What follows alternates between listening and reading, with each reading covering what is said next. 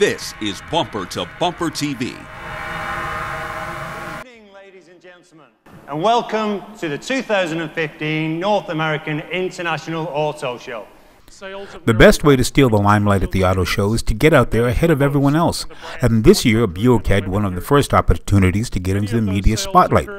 The premium brand, which does extremely well in China, is flexing its styling muscles again with the Cascada, a soft-top convertible, the first ragtop for Buick in more than 20 years. This is a clear attempt to compete with the BMW 4 Series convertible and some other luxury platforms out there. But the Sunday night event wouldn't be complete without a serious aha moment, and this year it was the reveal of a large sedan.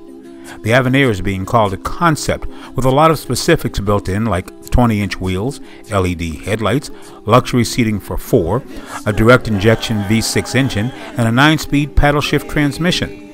It was developed offshore by the GM design team in Australia, and it might be considered a direct descendant of the Park Avenue.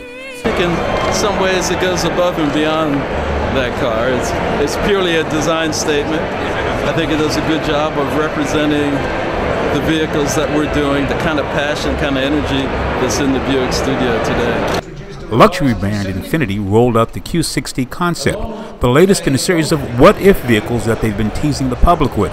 The lines and influence make it clearly an updated version of the G37, and that begs the question, what is it? Another pretty or luxury offering, or something with some teeth?